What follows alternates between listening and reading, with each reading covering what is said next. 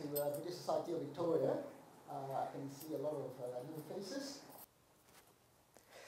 Okay, so for me what's really important, I mean, being a Buddhist, taking Buddhism as my working hypothesis, which is like how I like to say it, you know, it's really important to kind of hear it in the most practical way.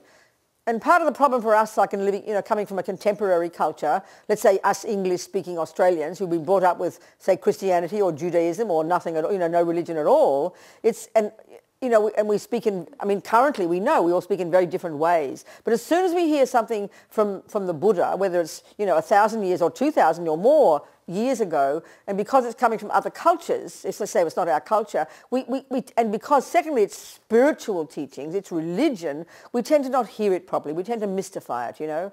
And I think part of that is because if we have been brought up in a Christian background, certainly I was. I mean, my school was just down the road. I went to Burke Road, that Catholic convent on Burke Road, Glen Iris. You know, I was brought up as a Catholic, and that means God was my creator. That means I had faith in God. My job was not to prove that God was right. That would be considered very rude, you know. So my job was to have faith in God. And so the information that comes out of God is surely something, therefore, is from on high, and as I said, is to be believed. So we tend to have that view. Even if we're good little Buddhists, we tend to have this view of it's religion, it's spiritual, it tends to be above ordinary life, and therefore we tend to think you kind of have faith in it and believe in it, you know, which is fine.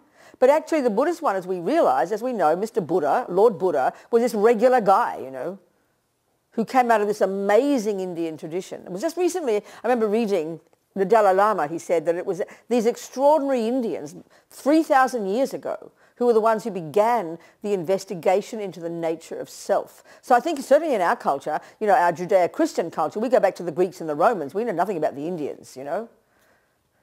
So then these are extraordinary beings, these are remarkable, ingenious, remarkable thinkers, you know, who came up with, they're the ones who came up with this extraordinary technique that we know broadly these days as mindfulness meditation. But actually it's a psychological skill that as we know, when you develop it to the fullest, it enables you to go to these subtler levels of your own mind. As we know, Lord Buddha doesn't talk about some spirit or some soul. He doesn't talk like that. He's talking about our consciousness, our mind, and we're going to talk about this tonight. So what he means by that is the workings of whatever goes on inside us. And as we know, this technique enables you to access subtler levels of your consciousness that we in the materialist models don't even posit as existing, you know. That's why we think it's so mystical. But it's the mind, it's consciousness. And these amazing beings cultivating this technique, and then what they did was within their own mind at these subtler levels, having harnessed the crazy energy of this mind, they literally mapped the mind. So still today, wherever people study Buddhism seriously, the model of the mind, the psychological view of the mind, according to the Lord Buddha, is coming from these amazing Indians, more than 3,000 years ago. I mean, you know, we tend to think in the arrogant West that we Westerners, with Mr. Freud, started psychology. I mean, load of rubbish, I'm sorry. So Mr. Buddha, Lord Buddha, is this extraordinary being who then 500 years later came out of that tradition and then, as we know, diverged in his own direction, specifically in relation to his own intense, deep, experiential findings himself in his own mind about reality, about the self, about what is true, what is not, and crucially, about this mind of ours and what its potential is. So actually, it's really, in that fundamental way, it's got zero to do with being a belief system. Zero. Zero. It's an intense, experiential, you know, hands-on application of the methodology of the Buddha, that you're practicing yourself so that you can become exactly as the Buddha says you can become. It's not a question of believing in something. It's a question of doing the job, you know. And this is something that we don't tend to think of when we're spiritual, even if we're Buddhists.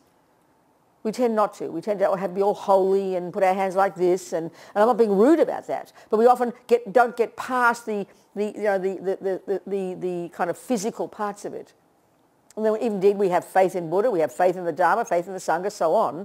But actually, if we're really doing the job properly, as one of my teachers said, what that means is you're learning to be your own therapist. And that's not a joke. It's not just some clever marketing ploy. It's actually technically true, because Buddha deals with the mind. He doesn't use the word psychology. We coined that. It's from Greek, you know. He didn't know that word. But it's dealing with the mind. We must never underestimate that. And the trouble is, though, because, you know, when you look at the pictures of Buddhists and the holy meditators, there is the holiness there. It's got that religious component, you know. And look, I'm a nun. I just sang a prayer.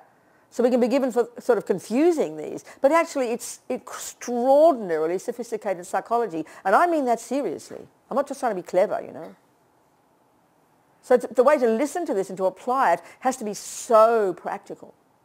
But what's interesting, as we all know, which is not how we are in the world, Buddhist psychology comes hand in hand with the practice of morality, with the practice of abiding by the laws of karma. And this is where it gets so-called religious sounding. But equally there, it's not religious in the sense of belief.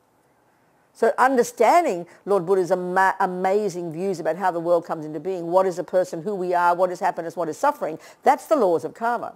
And again, this because Buddha's doesn't posit a creator. This is not a belief system. Karma is, as far as Buddha's concerned, and this indeed came also from the Indians, but Buddha's perfected and kind of, expresses his own take on it. That karma is a natural law. It's a natural law like botany or gravity. It's not a thing to believe in. You can have faith. Faith is a major important word. Look at the word confidence, confide, the Latin, with trust. But it's got a very different application in the Buddhist approach. And that's because Buddha is not a creator and doesn't assert one. So we might know that technically, but we've got to join the dots. What does it mean, you know? So if I am if you've got a cookbook, you can know, the first question has to be, I wonder where this information came from. Well, the normal deduction is the author is a person who knows these recipes and is telling you their experience. That's the best. Or if not that, then maybe they're telling you their mother's recipes and they're being humble and they're reporting on their mummy's recipes. That's perfect. Or the other option is that they're lying and they made it all up or they stole it. I mean, there's only those 4 options. So now what's religious material? If it's Catholic, it's indeed somebody writing it, but we ought to trust that it's coming from the proper authentic views of the Catholic Church, otherwise you can't call it Catholic. And where does that all come from? It comes from on high, from God, from revelation. Well, that's not Buddha's deal. It's coming from his own experience. So it's not a joke to say that if I were Einstein here telling you about relativity, you know it didn't come from revelation. You'd chuck me out the door if I said it did. You know I didn't have a vision of it. You know I didn't have a dream. You know I'm not speculating. You should hope I'm not. So you know it's come from my experience. And all I'm doing is presenting it to you. Now I say, over to you, baby. It's up to you to prove it to be true and to experience it for yourself. Because you'd be very shocked if I said you better believe it. So Buddha, I'm sorry, is identical. And I'm not kidding. It's identical. But this, even as Buddhists, it's surprising to us. Because we tend to take it only at the religious level, you know. So we're all different, okay? We can do what we like. In the end, we are the boss, and we can take it on board. And you could argue believing in what Buddha says is not bad. It'll lead you in the right direction. Good on you. It's great. He talks about morality, goodness, kindness. You can't go wrong there. But the Buddha's deal about what we can accomplish, you know. So as we know in the Lord Buddha's teachings, we've got the teachings that say we can achieve our own liberation. And then as we know in the Mahayana teachings, we can also achieve, we can add bodhicitta to the mix and become this enlightened Buddha. So they're basically both these results that Buddha says we can accomplish. So to accomplish a result, you don't just cross your fingers and have faith. You can't become a physicist by having faith in physics. You don't just believe in mathematics. You have to accept that it's a valid thing. You check the sources and then you start to study it. And so what you're doing when you study something, you're experiencing it as your own truth, and that means you're verifying it. Well, that's how you apply Buddha's teachings. Okay, of course, because we know that Lord Buddha says we've got more than one life. This we have to prove to, don't believe it. So this means we have to understand what he means. What is the mind? How does it function? What is a person? Who are we? Where we come from, you know? So as we all know, in all the traditions, it is there available to us, the text, the amazing literature from over the centuries from the great thinkers and the great philosophers and the great meditators, Buddha's teachings. And that's up to us whether we want to engage in it or not, you know. But it's all there. It's all there for us. Because we should have confidence when we do it, you know. So, okay, what is Buddha saying? Well, as I said, he's not a creator. He's a person who's from his own experience, the depth of his own mind, using these amazing techniques these amazing Indians before him came up with. He has found that the fundamental finding of the Buddha is that the delusions, the neuroses, the ego, the fears, the dramas, the ridiculous rubbishness, which we're going to talk about, which we in our culture totally take as a given. And that is what? Anger, fear, depression, jealousy, low self-esteem, attachment, unhappiness, stress, anxiety, this stuff that we totally take for granted, we totally think is at the core of our being, and we completely assume are natural to a human being. So natural that we would think that you'd be unnatural if you didn't have them. Well, Buddha's simple point, his simple point is that this stuff is adventitious. Now, I don't use that word much in my life. I need my dictionary. What that'll tell me is that this stuff is not at the core of my being, that therefore it can be removed. Now, those words are so simple, but we can't even hear it. It's too shocking. If I go to one of you as a therapist and I say, would you please be so kind as to give me methods to get rid of all anger, all attachment, all fear, all jealousy, continuously and permanently, you'll think I'm mentally ill. Seriously. Because there's no model like that in our world. So that's why we hear it as religion and superstitious and just mystical. Oh yeah, that's just the Buddhists, that's how they talk. You know, that's really insulting. So, I mean, it's kind of a shocking concept, quite radical. There's no psychology in our culture that says that. There's no view of the mind that says that. Because we give equal status, don't we, to anger and neurosis and fear and depression as we do to love and compassion. So sure, we want a nice balance and not be too neurotic. We accept that. But almost you could argue that Lord Buddha's, you know, his view of what natural is when you're rid the mind of all the rubbish, when you've achieved your own nirvana, you've achieved your own liberation from suffering, because these are the causes of it. This is Buddhist deal, and this is Buddhist view of the mind. It's really intense, very radical concept. Don't just believe it or don't just reject it. But that's why we have to comprehend it. Then we can begin to apply it. It's kind of reasonable. So, but to understand that, it's not so easy, because the way he frames the mind, and again, this model is coming from the Hindus. He got his own variations on it. They're the ones who mapped the mind, these amazing Indians. And I don't mean the brain here. They never thought of the brain back then. They mapped the internal cognitive process, this consciousness, this mind of ours. This is really what Buddha deals with. This is right down beyond all the holy parts, beyond this is right down the essence of what being a Buddhist is. Working on your own mind, lessening the delusions, unraveling your emotions, comprehending them, and slowly changing them, lessening them, and growing the good stuff. It's not, in a sense, that concept is not complicated. It's just that the degree to which we can do this is insane when we compare it with the materialist view, and we compare it with the usual conceptions we all have about what I'm capable of. Because I think every one of us, without being taught, just assume anger, anxiety, worries, fears are these natural parts of us, what to do, just the way life is, you know. But the point that Buddha's making is that we can get rid of this stuff. Get rid of it. Hear the words. This is quite shocking. So if we're going to try and not just have faith in it, but comprehend intellectually even what he means by that, we need to understand how the mind works. You know, I think Western scientists will be blown out if they bothered to posit the possibility that their mind mightn't be their brain, which is what Buddha's positing here, and to actually study the sophisticated teachings in Buddhist psychology, studied in all the traditions, coming right back from the beginning, about the way this mind works, meaning the thoughts and feelings and emotions and unconscious and subconscious, meaning the cognitive process itself, not the brain, not discussing the physical. They'd be fascinated, you know, we'd be fascinated. But it's quite a fascinating model, it's very interesting, you know. So let's just look at it briefly, and then see how we can apply this, see what the meaning, the implications are for us in our daily lives of learning to deal with our emotions, unravel our emotions, you know. So, okay, the Buddhist model of the mind is deceptively simple. Well, first of all, and already this is fascinating, this really gives us an insight into how the mind works. We can say, first of all, we've got sensory consciousness. Sensory consciousness. First of all, the word, broadly speaking in Buddhism, mind and consciousness, very broadly speaking, can be used synonymously, okay? So the first thing about the mind is it's not physical. This is fundamental. If it is proved to be true that Buddha is mistaken, that the mind in fact is not physical, then the whole of Buddhism actually collapses into a heap of complete absurdity. So in order to really take Buddhism on board in our lives, if we're serious about it, you know, this is why I really say this sincerely. I take this as my working hypothesis. I would rather say that than I believe in it, because we can get intellectually very lazy. Oh yeah, I believe in this. Oh, I believe in that. You know, it's like, but I mean, it's not enough to say this. So I'd rather say it's my working hypothesis, which means I'm trying to engage in it, you know, which is how we ought to be if we say we're Buddhists. So, okay, his first point about the mind, or consciousness, is it is not physical.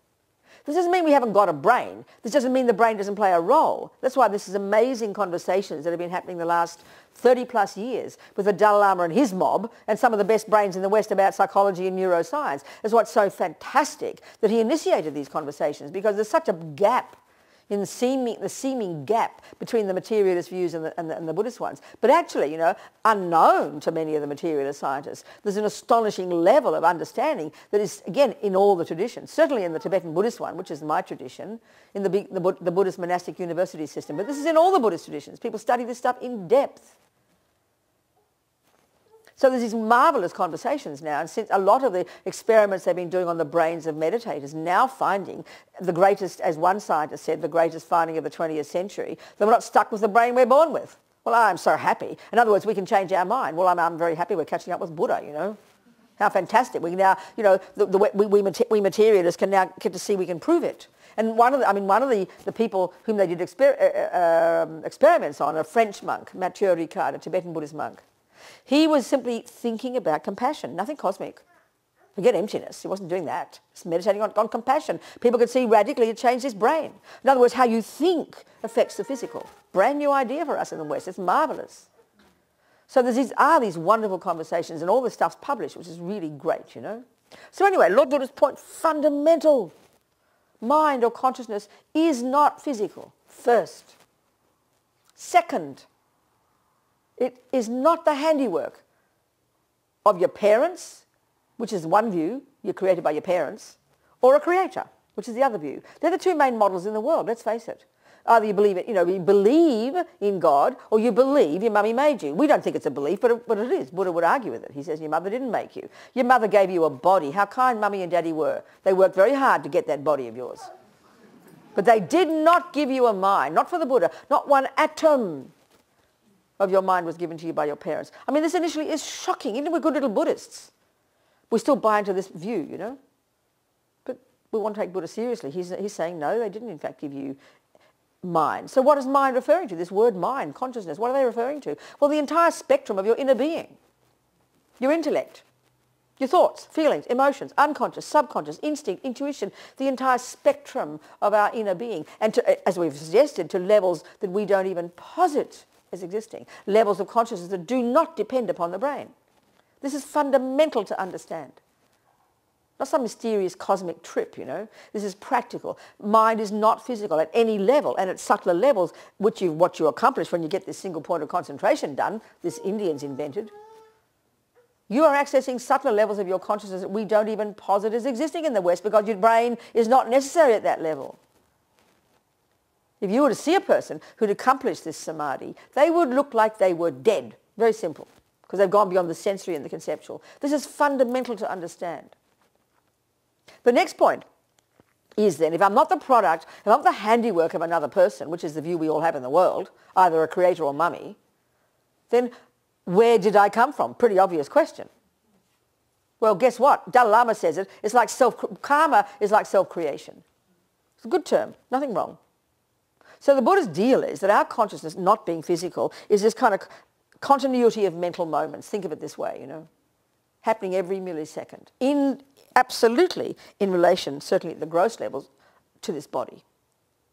So if you track your consciousness back, if you had perfect memory, you know, even a term in Buddhist psychology is mental continuum.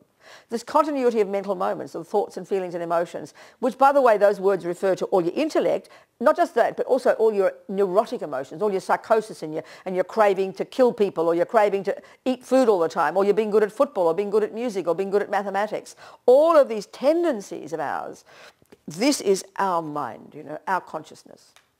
So this river of mental moments, if you tracked it back in a perfect way without, you know, with perfect memory, you'd keep going back to the first second of conception. The basic law of cause and effect. Where did this moment of my mind come from? Well, guess what? A previous moment. Oh, I see. Where'd that come from? Well, guess what? A previous moment. Where'd that come from? And you keep tracking back, you're going to get to the first second of conception. Inexorably.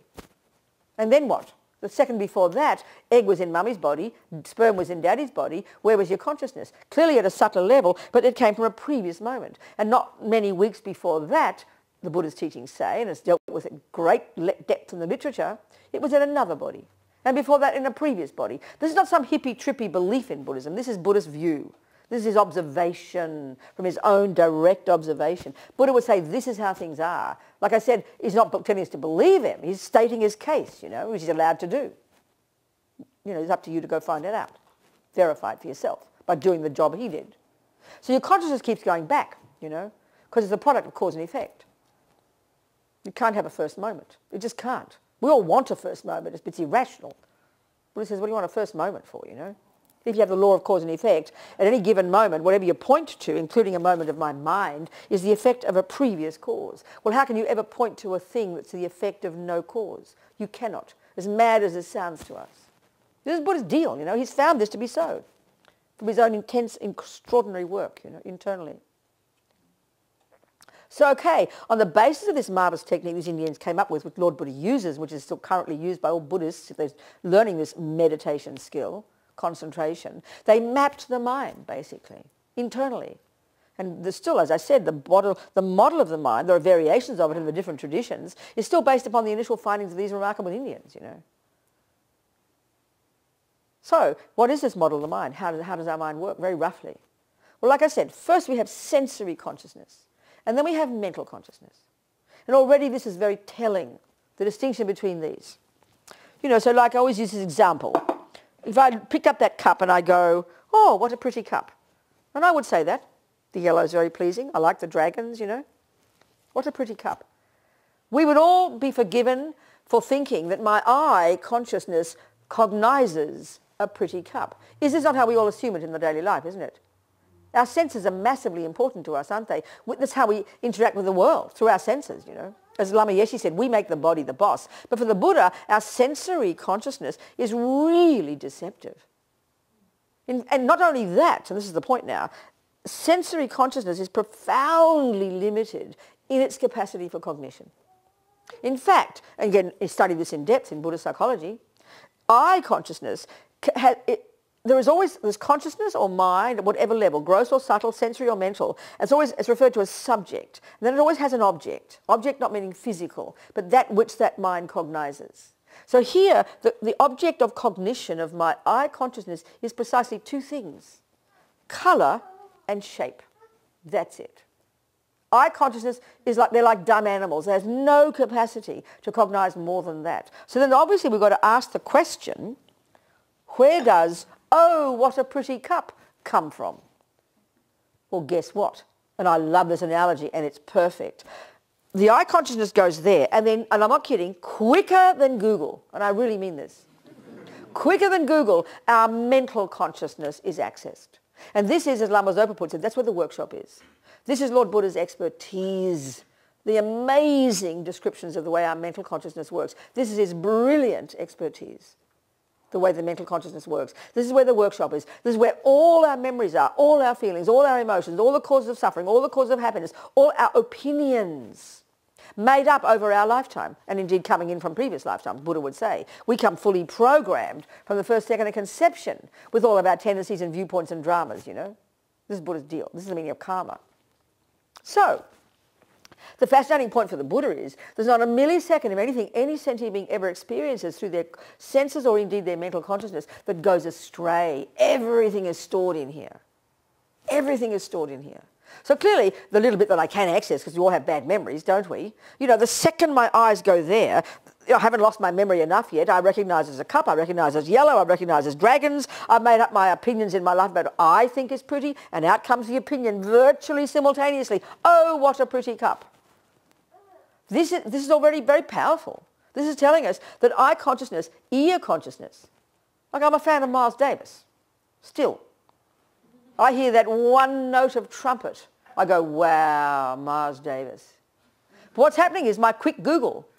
My memory is still there. I hear that sound, first note I can recognise. Trumpet, Miles Davis, that song, that tune, that year, you know, because I'm familiar. All stored here. So basically, this is Buddha's deal. That what goes on in our mental consciousness is a bunch of opinions. This is one really valid way of talking about the whole of Buddhist approach to life. And what he's saying is this, that some of those opinions are a load of rubbish. He calls them delusions. He calls them disturbing emotions, afflictive emotions, unhappy emotions. He would have liked the term neuroses, I'm quite sure. And this is the first category of the three categories of states of mind in our mental consciousness. There's no fourth category. And these are not moralistic labels. These are technical. The first category are neurotic or deluded or negative states of mind. non-virtuous states of mind. The second category are the virtues, the positive states of mind. So, for example, anger, attachment, jealousy, they're an example of the first. And we're going to go into these, this is the point, we have to learn to know what their characteristics are. And then we have to, the key job of being a Buddhist, unraveling our emotions, doing this job the Buddha says we can do, is that we have to distinguish them from the other ones, the so-called virtues, the positive states. And what are they? We all know them: love, compassion, kindness, generosity, hardly a no-brainer. So this is the stuff the Buddha deals with in Buddhist psychology. You know, in the West, we've got all these brand new concepts of this, and bipolar and schizophrenic and this, that, and personality disorder and low this and something that and whatever, you know, these terms, brand new. Buddha hasn't changed his story in 2,500 years. He uses the same words, and they're dealt with in incredible depth and subtlety in the descriptions in the literature. So it's fascinating. Whereas we just tend to think it was just kind of feelings, you know, big deal. Oh yeah, I'm a bit angry. Oh yeah, a bit jealous. You know, but these are, for Buddha, these are our, what are the terms they use? What do they say? What are the terms we use? Mental illnesses? That's a great term. I think Buddha would really have liked that. These are our mental illnesses, he says. And he says we're all mentally ill. It's just a question of degree. And I'm not kidding when I say that. I'm using modern terms. But it sounds shocking to us. Because when we hear mental illness, we immediately think of somebody way over there who's got a serious problem and is not like me. Do you understand my point? But this is Buddha's point. So we listen to his teachings properly and use these words that we understand and put them onto what he's saying. These neuroses are the source, he says, of all our suffering. This is a shocking concept. We don't think that in the West. Not in the slightest. These are, so we have to unpack them and know them deeply and well. What we have to do is then unpack and unravel them and distinguish them from the positive ones. Because right now they're a great big soup, all mixed together. One big soup of emotion. And we can't tell one bit from another until it's way too late, you know. Now the third category is really fascinating. They're simply called neutral. Not because they're not important, but it's because I like to call these the mechanics of the mind. And remember, we're not talking the brain. These are called concentration, good memory. There's many different ones, vigilance, alert. There's many terms in Buddhist psychology. We recognize these all. We're thinking they're part of our brain and that's okay. But these are cognitive parts of the cognitive process. And these are the mechanics of the mind. That they're called neutral because they're neither virtuous in their nature nor non-virtuous. Now, strictly speaking, and in the different Buddhist literature and the different traditions, this word mindfulness, which is a massive one these days, you know, in one understanding of the mind, that's just one of the many states of mind, like love, compassion, attachment, anger, concentration. You know, it's actually referring to the ability to not forget what you're doing from moment to moment. So it's not wholly in its nature. We often use it like that. It's simply referring to one of the parts of our mind. So not forgetting what you're doing from moment to moment, excuse me, a sniper needs that. A thief needs that. Dogs need that. A communist needs that. It's not wholly in any way or form. It's simply a technical part of our mind that enables us not to forget what we're doing. So clearly a meditator needs it. Do you see what I'm saying here, people? So we've really got to unpack these terms and get very grounded and down to earth about them. We love to be so holy. I mean, please forgive me when I say that. I'm not trying to be rude. Well, I usually say that when I am being rude, so then never mind. But get my point. Please hear it. Are we communicating? Okay. So I'll say a bit more, then I want you to ask questions, okay? So let's now get to the point. Now let's look at the contents of this mental consciousness. This is where the workshop is. This is what Lord Buddha's expertise is, coming from these amazing Indians. Okay. Let's look at the characteristics of the so-called negative ones, neurotic ones, deluded ones, these terms. Let's look at these. We recognize them. We know them upside down and back to front. Well, I like to say this, there's like a hierarchy of them actually. And there are actually probably thousands. But, you know, when you study the Buddhist text, and this is in the Theravada and the Mahayana, it's all the same. It comes from the same source. There are variations in interpretations, and that's fine. There's lots of debating among Buddhists. That's very healthy. But fundamentally, There's a text that is studied that refers to 51 different states of mind. There are thousands, but they narrow it down to 51. Some of the negative, some of the positive, and indeed some of these neutral. And the crucial one about the neutral ones, concentration, mindfulness, alertness, all these different ones, they are trained to really be extraordinarily clear and sophisticated in concentration meditation, so that you can use this mind of incredible sharpness and clarity to do the job of unpacking and unraveling its contents, so that we can lessen the neuroses and grow the positive and achieve this amazing liberation from suffering and its causes that Lord Buddha says we can. It's a practical thing, you know, and it's a really intense job if we're doing it properly. So, okay, that means we have to distinguish negative from positive. Again, these are technical terms, please. Okay, what are the characteristics of the negative ones? Okay, well, as I mentioned, there's like a hierarchy. Oh, I had to use that term. So the root, okay, first of all, there are two main characteristics of these unhappy states of mind. These are fundamental. And these are both indicated by two of the synonyms. One of them is the term disturbing emotion. Well, check the last time you were jealous. You don't go, oh, wow, you know, I was jealous yesterday and it was just great. Do we? We know it is heartbreaking. Well, check the depression. Anger. We defend our right to be angry, but we know it's disturbing if we're being humble enough, you know. Arrogant. Low self-esteem. Anxiety. I mean, just think of these half a dozen. We know these unbelievably, we're so familiar, you know. They're clearly disturbing. To you, right there, the very having of them. And it's obvious that on the basis of these, we do nutty things, do we not, with our body and speech, which impacts upon others. Look at the world, you know, so clear. So, the other term, and this is fascinating, if we can get the meaning of this one, we're really on track with understanding Buddha's real essential point of why we suffer. And this is not how we talk in the West.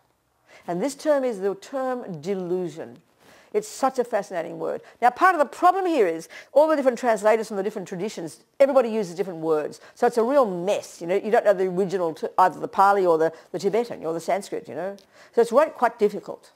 But this word here is indicating the key function of these neuroses, of these disturbing emotions. And this is what is definitely covered in depth in the Buddhist literature about the mind, the commentaries. And that is, that, you know, like you know yourself, if someone accused you of being delusional, you'd be very offended, wouldn't you? Because you know they're accusing you of not being in touch with reality. Well, I tell you, that is bullseye for Buddha. That's exactly what he's saying. That is and I mean precisely what he's saying. In other words, the extent to which we are caught up in attachment, anger, jealousy, depression, low self-esteem, you name it, is the extent to which we, one, are disturbed, and two, out of sync with reality, lost the plot, up the creek without a paddle. And these are the ones we have to look into. This is the hardest job, you know. These are the voices of ego, if you like. But see, part of our problem too, as soon as we hear this kind of talk, we kind of get guilty and feel bad because we think of them as sins. You know, I'm a bad person, you know. This is mistaken. We should be like the Christians who say, don't criticize a sinner, criticize a sin. It's a great term.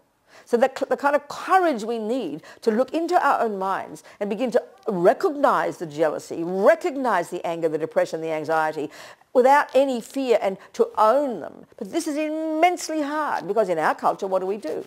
When I'm angry, why are you angry, Robina? Well, you know, Fred did that. He said this. He did that. It's his fault.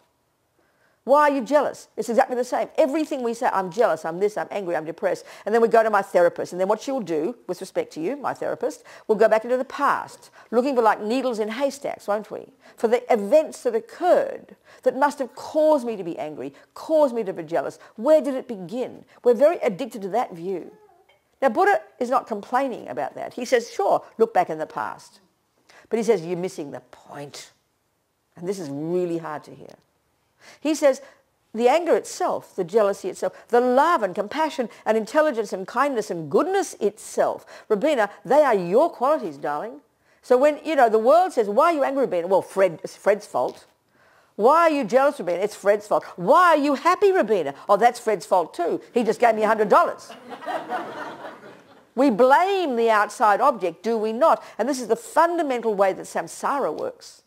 Buddha's word of samsara, is just a term for being caught up in suffering, being caught up in these neuroses and believing in their stories, So we believe with our bones, this is ego's view, that suffering and happiness come from out there, literally. And that's what we spend all our lives involved in, do we not, in all-day life, trying to manipulate the outside world to get it to be just so that I can get happy and avoid suffering. And why do we do that? Because we believe the outside world is the cause of it. This is a default mode of the whole world, and this is reinforced by our science and our psychology.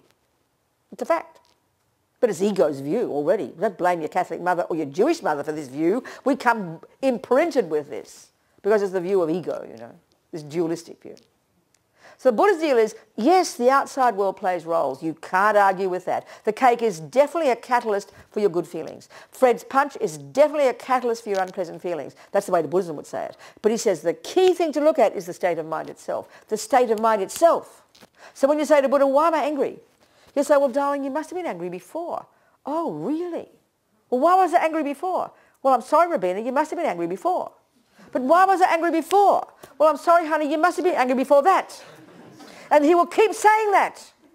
This is the way. It's rigorous and clear and shocking because we are addicted to believing it's out there. So we spend all our lives, do we not, trying to change out there. But all Buddha's saying, it's not complicated. Is change your mind instead, Robina. It's okay, darling, you can do that. Even if you're not sure why it's happening, even if you don't have a clear view about karma and how it works, and that's very extensive in Buddhist literature, even if you don't even know that, don't worry about it. There's a saying, Buddha says, if you can change something, hey, please change it. But if you can't, then what? And this is why I really like to use, I'm going to go back to the mind a bit more, unraveling emotions, but I like to use extreme examples often because it really helps our mind. And, and I worked for many years running Liberation Prison Project. I gave it up 6 years ago, but for about 15 years I ran it, starting in America as well as here. Dealing with prisoners all over the state. We had many mentors who would write to prisoners, we'd send books, I'd visit friends on death row, so on and so forth. So for me, this really very powerful experience of human beings, who are in pretty, lousy lives, ugly situation, treated like animals. Yeah, they've done naughty things. We'll join the club here. I bet the more naughty people aren't in prison than out, quite frankly, So there's very, very moving examples for me of these human beings who have got nothing to look forward to in ordinary worldly terms, living in these garbage dumps of places, especially in America where the sentencing is so severe, that the intensity of the numbers is so severe. It's really just outrageous, So I remember this one woman, I read about this woman, I didn't know her. I read her memoir, just read about her. She was on death row in Florida. And maybe 30 plus years ago, she was, hitching with a hippie husband and a couple of hippie kids in Florida, and they got picked up by two blokes. And the blokes got stopped by the coppers. The blokes killed the coppers and blamed the hippies. So they're on death row. So being on death row for killing coppers, you're like an animal, basically. You're treated like an animal. You're the worst evil person on earth. So the point is they were totally innocent. So can you only try and conceive of the process you'd have to go through when you completely know this is going to end any minute because you realise that they made a mistake. But they keep not realising they made a mistake. And it goes from the courts to the judge, to the jury, to the police, and then death row. You can't imagine the nightmare. The husband even got executed. You can't conceive of it, So this woman, I think she wasn't a Buddhist, but she did yoga, different things. She was looking at different things. She's an astonishing human being. And she said, at some point, I realised I couldn't change anything. But they couldn't take my mind from me. So I decided, I'm not a prisoner, I'm a monk. I'm not in a cell, I'm in a cave. Now we love to read words like this. It's so moving, but just put the pen, join the dots. This is beyond outrageous. But this is exactly and precisely and simply what Buddha's saying. So take all the emotional overtones away, take all the moralism away, take all the blame, guilt, dramas, junk we add into this stuff, Because in our world, we say she's allowed to be angry. We give a person a right to be angry. We're so demented in our world. We actually don't see the harm that our emotions are doing to us. And this is Buddha's key point. Forget karma. Forget even why you're even in the world in the first place. I don't care. One of Buddha's fundamental points, and the fact is to remember, he's not a creator. He doesn't own this stuff. We know this stuff. Buddha just is an expert at it, that's all. That's what I like to say. Do you understand? All he's saying is, Robina, if you can start to see into your own mind and observe the unbearable pain of the jealousy and depression and anxiety and anger itself, here's some methods for you, baby, to change it. That's as simple as that. But because we're so full in our dualistic world of blame and guilt and punishment and reward, to even say to a person who's been badly done by that, you can be less angry, you kind of like it's as if you're blaming the victim. We think we have a right to be blamed, to be angry, to be hurt, to be out of our brains. We can't get past that. But I'm allowed to be angry because I'm innocent. Well, Buddha says, you're right, you are right, but what good is being right? If you can get the people to believe you and get you out of prison, honey, go for it. But what if you can't? And that was what she found. They couldn't take my mind. Now that to me is so astonishing, so intelligent, so courageous. Because look at the way we are in ordinary life, being accused of the tiniest wrong thing, thinking that someone at work mightn't like me. Look at the distress, the anxiety, the grief, the wish to get them to change because we can't stand these things. The pain is unbearable. But because we are addicted to the story about what happened out there that caused this, we don't look at this. We just look at that and spend all our energy trying to change it. So nothing wrong, Buddha says. If you can, you please do it. But it won't bring you happiness. It won't stop the suffering. That's all his point. It's practical. It's not religious. Please hear it. It's so practical. But it demands courage. It demands, and I mean it, intelligence. To wade through all the emotional junk, But in other words, it's for your own sake. It's not holy. It's for your own sake. It's for your own sanity. She could see this, and she did it. And luckily she got out after 17 years. How fortunate. At the same time, I read about some fellow, also on death row, also innocent, who was like normal, in our case, went completely out of his brain, screaming daily, I did not rape and kill that woman. He went completely demented. Now we think, oh, isn't that terrible, the poor guy, look at the suffering they've caused him. Look, it never occurs to us to think we could maybe give him methods to help him change his mind. But he'd be insulted. Because we're so caught up in the victim mentality. We're so caught up in our right to be miserable, our right to be angry, our right to be depressed, our right to be jealous. And then to find everything out there that we put the blame on. I'm not being heavy. I am being heavy. But that's how ego is. So we become paralyzed, So try not to hear it as religion. Well, I'm trying to be a good person. I'm going to give up blaming. I'm going to... Rubbish. Buddha's first point is, his whole first point about karma is that whatever any sentient being thinks and says and does, first programs me, brings consequences for me right now, not to mention the future. This is Buddha's deal, So we can hear that. So it's very interesting, in the very beginning stages of Buddhist practice, like junior school, grade 1, Buddha, like your grandma, like Jesus, like Allah, like a good communist, exhorts you to stop being mean to other people. Buddha basically gives you a little list of about 7 things initially. Don't kill. Don't jump on the wrong partner. Don't take things that aren't given to you. Don't lie. Don't badmouth people behind backs. That's our favourite thing. We think it's a virtue to talk about politicians all day.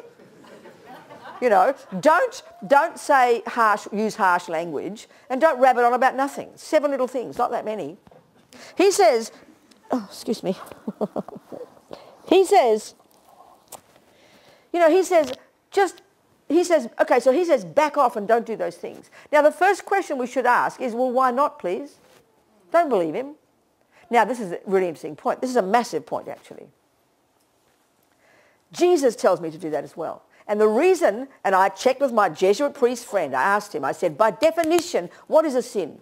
He said, by definition, a sin is doing what God said not to do. Now that's completely reasonable, because God's the boss. God's my creator. God is above everybody. God runs the show. God punishes and God rewards. That's perfect view. It's not Buddha's view, though. That's the point. But that's our view of goodness and badness, isn't it?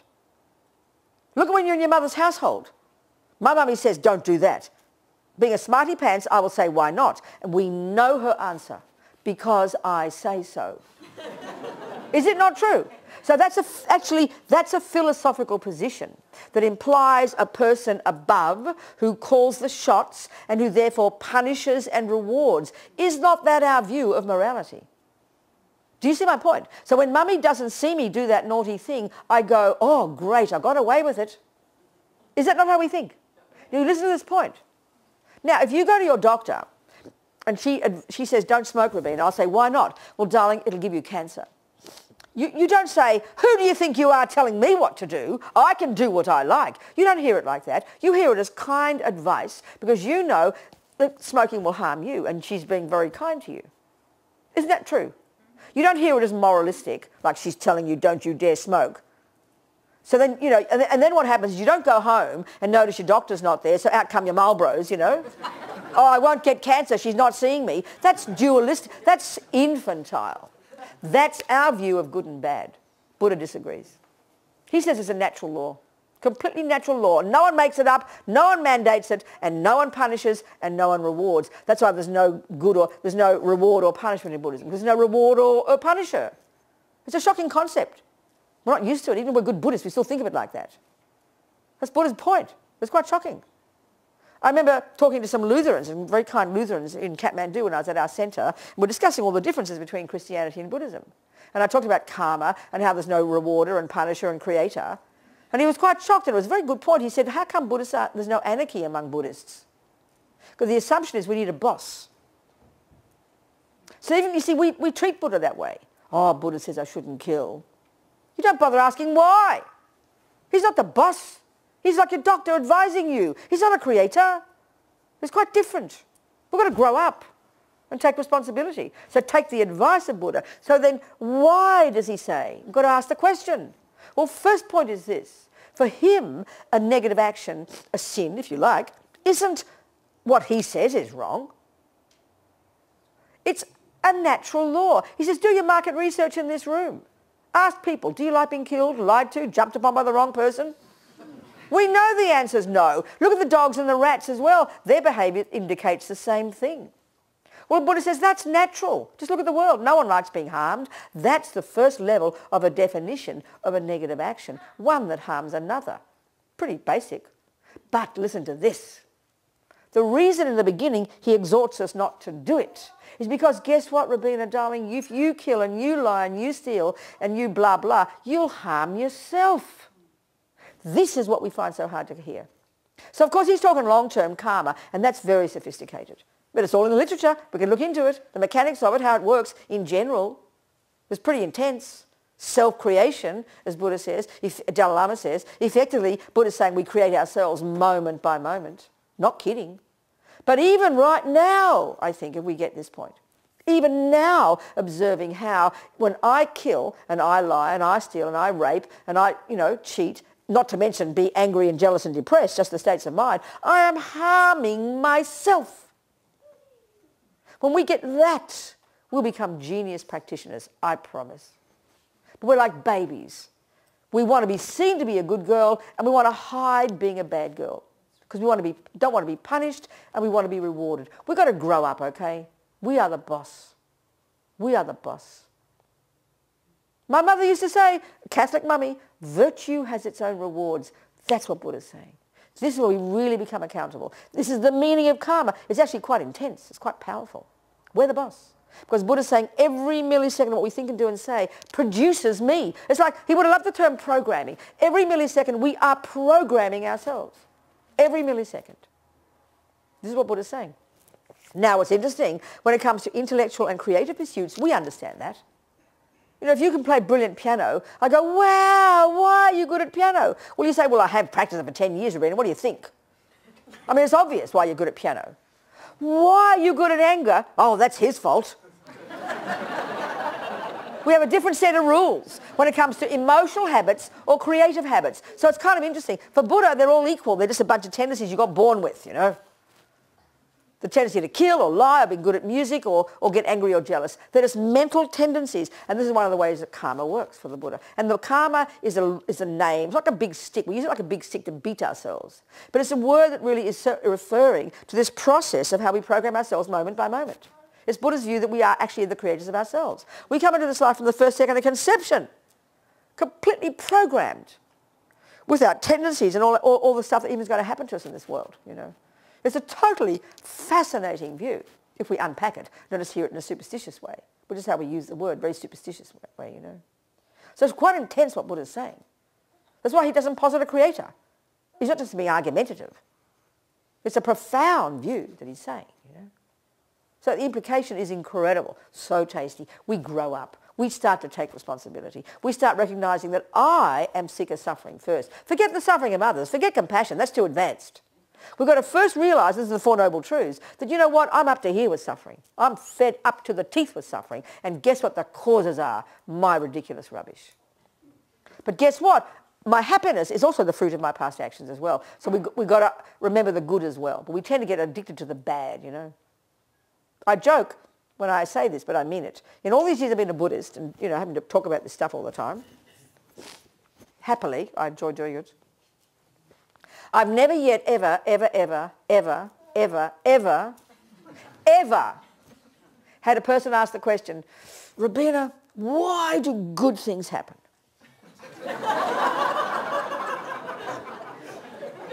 Do you understand?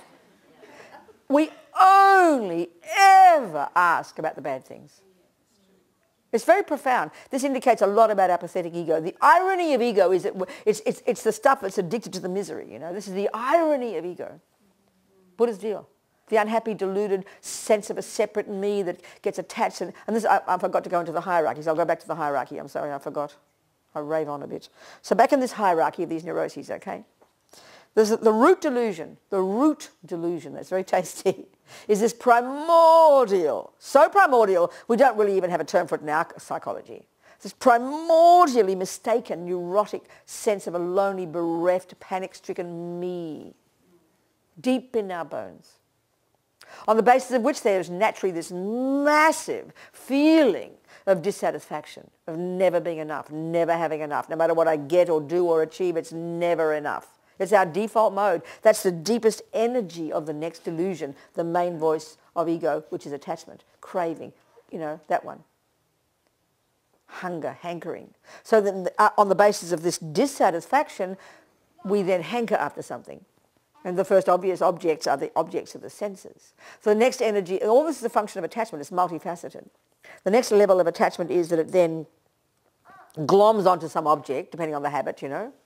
And then what it does is, and this is the killer, that attachment makes the object look way more delicious than it really is.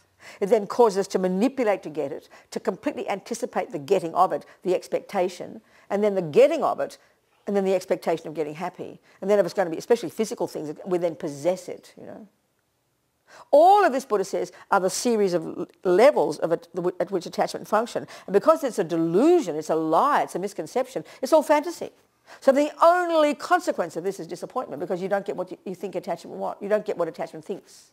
Easy to say, but this is the next delusion on the basis of ego grasping. Attachment is its main voice. And this is like the motor that propels us every millisecond, underneath like a motor propelling us every millisecond, every second. And we're totally instinctively programmed with this, Buddha would say, from countless lives. That's why it's so instinctive. On the basis, so attachment's like this motor that's propelling us every second. And it's this junkie within us that only can bear the nice things. Or it's the junkie in us that is craving to get what I want, the supposed I, every millisecond. And it's panic-stricken. So and guess what? It's the next one is up on the basis of this attachment not getting what it wants, on the basis of this attachment being thwarted, which is 1,000 times a day, but very low levels of it. That's called aversion.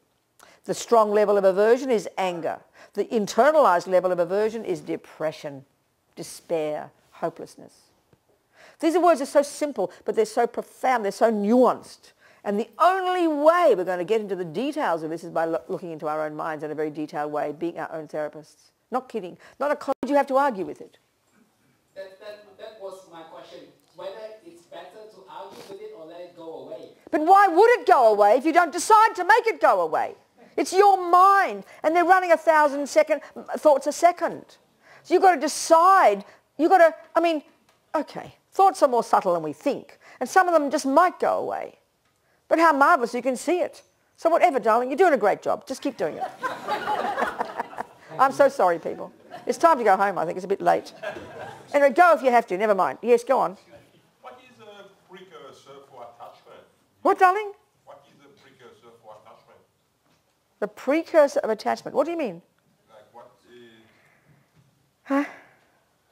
Where does it start, attachment? Like, Where does it start? You mean, what do you mean by where does it start? it's different for every people, for every person. It's not... Attachment is the main disease, Buddha says, that we have that runs our lives. And we're born with it from countless lives of having it in the past. It's a very deep, instinctive, deluded state of mind that manifests as neediness and hunger and craving and never stopping wanting something because we feel like we're lacking something. It's a very deep primordial energy in all of us, in animals and every being.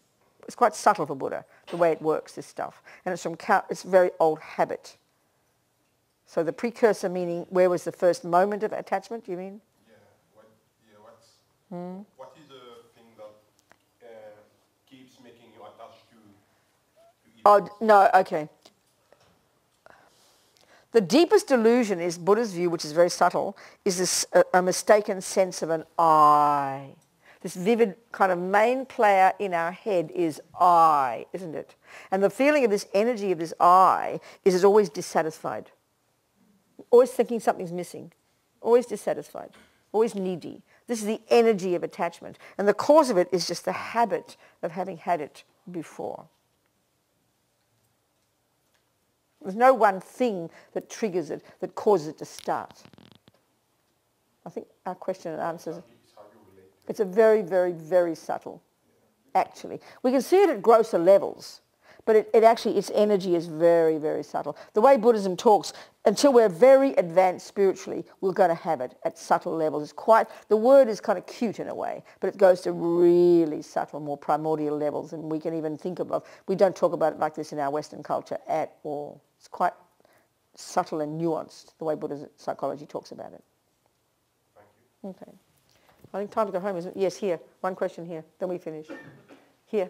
Oh, here. Yes, there. Go on. Yes, darling. A bit closer to the mic. I can't hear you. Can you please clarify the neutral states you were talking about? Yeah, just concentration, good memory, vigilance. There's one called recognition, discrimination. You can see there's yellow, there's blue, there's pink, there's girl, there's boy. It's kind of, these are technical states of our mind that aren't virtuous in their character, nor are they deluded or neurotic. They're like, I like to call them the mechanics of our mind, and they cause anyone to function, to do anything well, whether you're good or bad. So a sniper, wouldn't you agree a sniper reads in really good focus? You'd agree, wouldn't you? Well, so does a meditator. So focus in itself is neither good nor bad, in the virtuous and non-virtuous sense. They're very specific labels in Buddhist psychology. The non-virtues are neurotic and deluded and I-based. The virtues are compassionate and empathetic and other-based. The neutral ones are just like these mechanics of the mind. I like to call it that. Good people and bad people need them. Do you understand now a bit? Concentration. Everyone needs concentration. Everyone needs to not forget what you're doing from moment to moment, which is mindfulness. Everybody needs discrimination. Is that black or is that blue? Everybody needs these many parts of our mind all working overtime just to make us function reasonably in a day.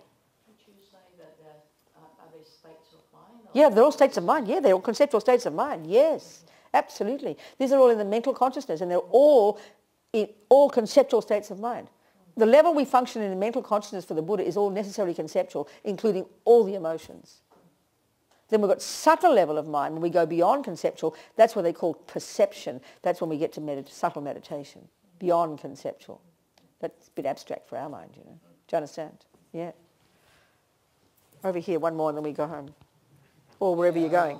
So One more question. One more question. Yes. Oh, sorry, he's the boss. I forgot. Contrary to appearances, he's the boss. It's been nearly 2 hours now. We thought maybe we should take a little rest. So maybe one last question. Oh, I'm happy. I don't need a rest. I'm all right. Time to go home. It's late. Thank you, though, for you're very kind. Yes, sweetheart. Go, no worries. I just wanted to... A bit close to the mic. I just wanted to clarify. Say you're sitting in meditation and something does come up, like In your mind. Well, Your thoughts. No, more of a Huh? more of a like feeling in the body. Like you're in meditation and there's some sensations and some sadness arise. What, darling? Go close to the mic, darling. Sorry. Say you're in meditation and So you're doing focusing meditation. You're concentrating. Meditation. What? More of an open meditation. I don't know what that means. What's that mean? There's so many kinds. What do you mean? More of a open vipassana type of meditation. So just Watching what's happening. yeah. Okay, go on. So then what happens? And A feeling in your body. Then question? And so the question is, if something arises in meditation and you allow that to arise and you can see the feeling in the body, the stories, memories, whatever happens around that, in looking at that, are we feeding that, or if we're looking at that with the purpose of understanding and seeing it? I don't know. You tell me. What's your purpose in your meditation? What's the purpose of it? The purpose is to see it, to understand it. Okay, then, well, it's like, okay, good, this is good. Okay, let's say I don't know anything about botany and I'm trying to be mindful of the garden. That'd be very helpful, wouldn't it? And I can even draw a picture of it. If I have a really good mindfulness, I can even draw a beautiful picture of your garden, right? But what good is that? If I can't label, is it a weed or a herb? So what's the point of seeing something if you can't label it? What's the point? Oh, I've got a feeling. Oh, there's a flower. Oh, there's a green thing. What's it called? I don't know. Well, that's being stupid.